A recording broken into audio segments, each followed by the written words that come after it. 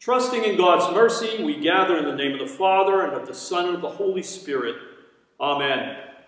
As disciples of the Lord Jesus, we are called to struggle against everything that leads us away from the love of God and neighbor. Prayer, fasting, and works of love, the discipline of Lent, help us to wage our spiritual warfare. I invite you, therefore, to commit yourself to this struggle and confess your sins, asking our Father in heaven for strength to persevere in your Lenten discipline. Let us now make confession. Almighty God, I, a troubled and penitent sinner, confess to you all my sins and iniquities, with which I have offended you, and for which I justly deserve punishment. But I am sorry for them, and repent of them, and pray for your boundless mercy. For the sake of the suffering and death of your Son, Jesus Christ, be gracious and merciful to me, a poor sinful being. Forgive my sins. Give me your Holy Spirit for the amendment of my life, and bring me to life everlasting. Amen. God does not desire the death of sinners, but rather that they may turn from their wickedness and live. Therefore we implore him to grant us true repentance and his Holy Spirit, that those things that we do on this day may please him, that the rest of our life may be pure and holy, and that at the last we may come to his eternal joy. Through Jesus Christ our Lord. Amen.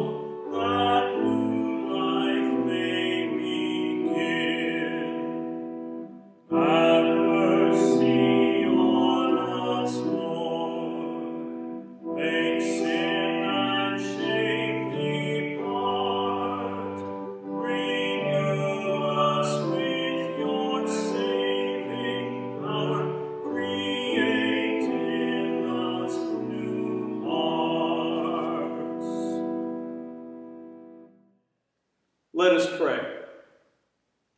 Holy God, through your Son you have called us to live faithfully and act courageously. Keep us steadfast in your covenant of grace, and teach us the wisdom that comes only through Jesus Christ, our Savior and Lord, who lives and reigns with you in the Holy Spirit, one God now and forever. Amen. The Holy Gospel according to St. John. Glory to you, O Lord. At the Passover, the Jews was near, and Jesus went up to Jerusalem. In the temple he found people selling cattle, sheep, and doves, and the money changers seated at their tables. Making a whip of cords, he drove all of them out of the temple, both the sheep and the cattle. He also poured out the coins of the money changers and overturned their tables. He told those who were selling the doves, "Take these things out of here. Stop making my Father's house a marketplace." His disciples remembered that it was written, "Zeal for your house will consume me." The Jews then said to him, "What sign can you show for us doing this?" Jesus answered them, "Destroy this temple, and in 3 days I will raise it up." The Jews then said, "This temple has been under construction for 46 years. And you will raise it up in 3 days?" But he was speaking of the temple of his body. After he was raised from the dead, his disciples remembered that he had said this, and they believed the scripture and the word that Jesus had spoken. The gospel of the Lord. Praise to you, O Christ. Grace and peace to our Lord and Savior, Jesus Christ. It's the third Sunday in Lent, and I hope that by now you've put together some sort of a Lenten discipline. you're doing some things that will help you stay away from things that get you into trouble or that are working against your faith, as well as perhaps picking up one or two new things that will draw you closer to Christ. I hope that's true. You know, when I think about Christmas, I think about the baby Jesus in the manger. And I think about baby Jesus meek and mild. You know, no crying he makes. I don't know about you, but pretty much every child I've ever known cries at least once or twice before they grow up. I mean, it just happens. We're human beings. We do that. When we're hungry or perhaps a wet diaper, it will cause one to cry. And so we kind of have this vision, I think, of Jesus as being meek and mild. And that's fine until we get to this gospel reading that you heard a few moments ago. Because the Jesus who enters the temple during the Passover, he's neither meek nor mild. He is a man that is possessed by his faith and is full of anger at what he sees.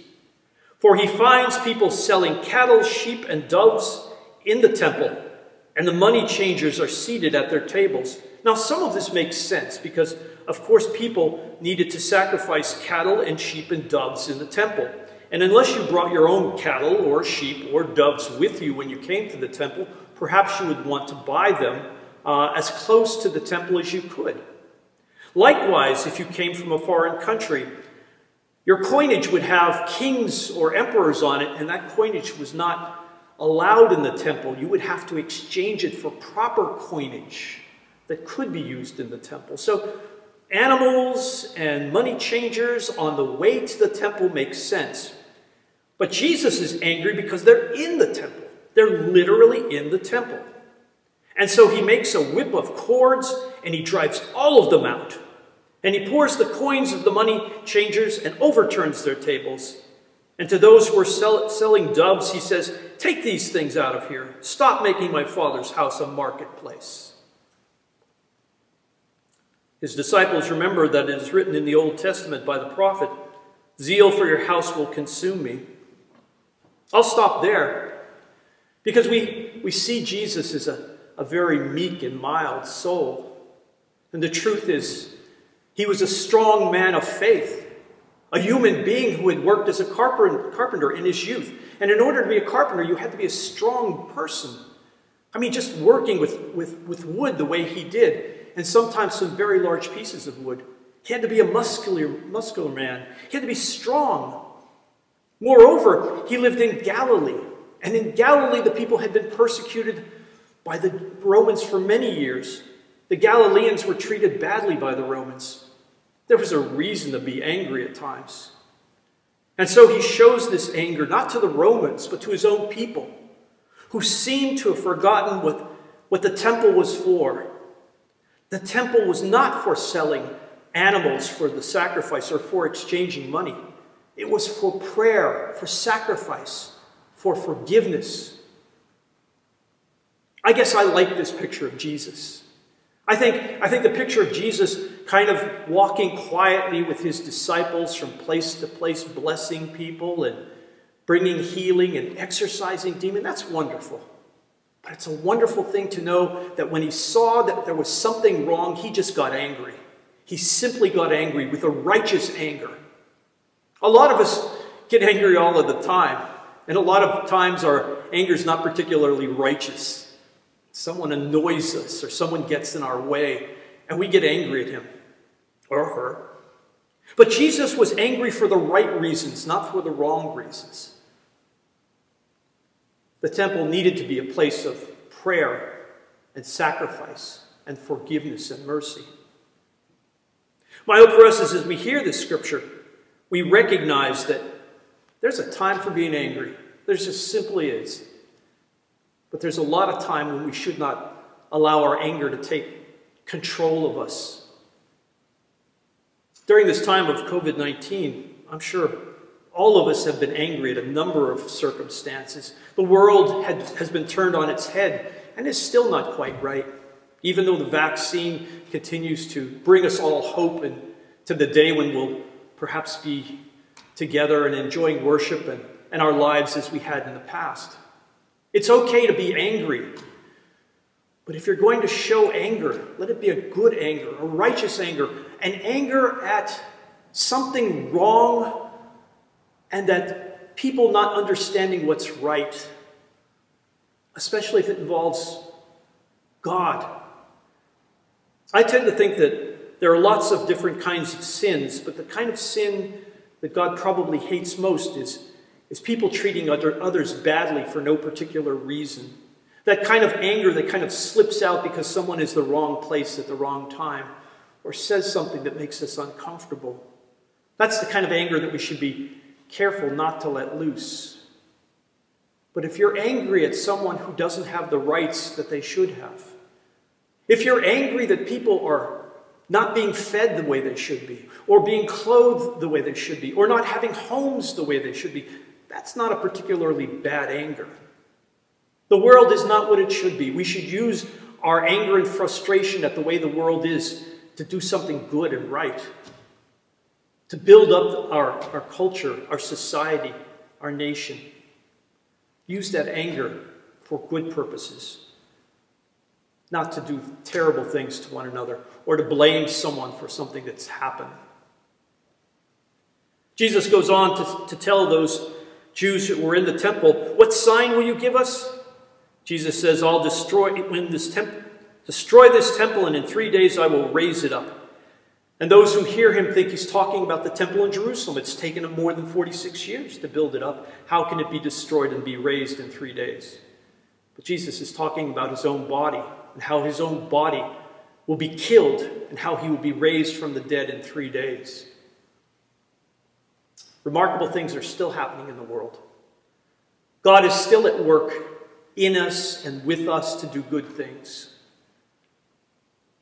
It's okay to be angry sometimes, and perhaps it's good to use our anger for good purposes. Let's find ways to use our anger and frustration to do constructive things, to do Christian things, to reach out with the love of Christ out of our anger and frustration, perhaps to build a better nation, perhaps to be kinder to one another, because in the past we have not been as kind as we could be.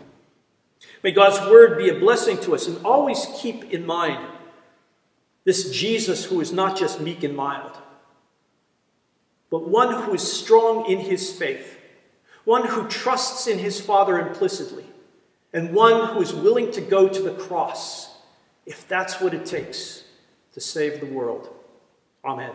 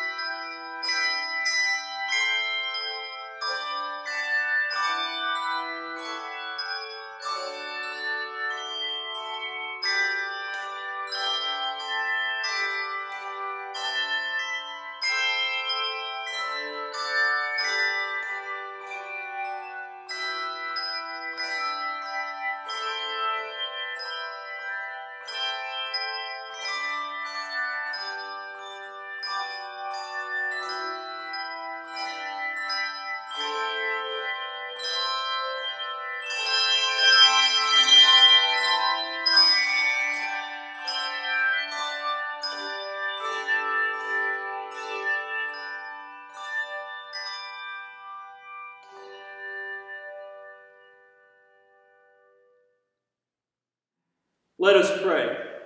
Relying on the promises of God, we pray boldly for the church, the world, and all in need.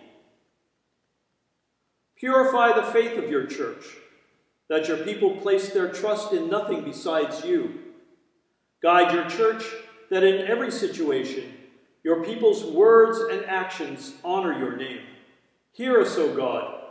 Your mercy is great. Provide leaders in the struggle for clean air and water. Protect creatures and crops that rely on healthy ecosystems. Give all people the willingness to change our wasteful way of life. Hear us, O God. Your mercy is great.